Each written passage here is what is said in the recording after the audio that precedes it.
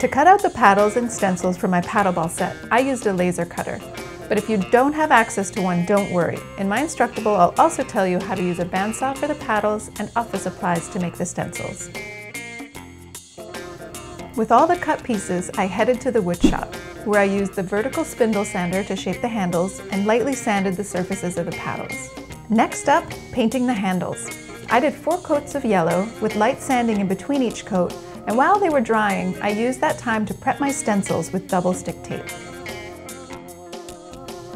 To keep the stencil paint from bleeding into the wood, I sprayed 1 layer of UV-resistant clear coat on both sides of the paddles.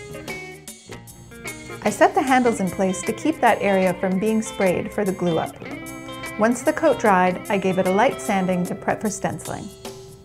I applied the 2 anchor stencils to the freshly sanded surfaces, then sprayed top down, 1 red, 1 blue, using indoor-outdoor paint.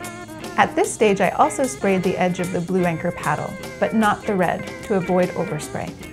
Once the anchors had dried, I flipped the paddles over and used painter's tape to create diagonal lines on the back of the blue anchor paddle, and applied the polka dot stencil to the back of the red one.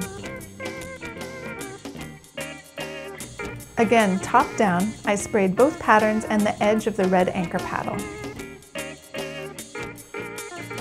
I glued on the handles and sealed up everything with 2 coats of UV-resistant clear coating. Once my new paddles had dried, I swapped my apron for sunglasses and headed for the beach.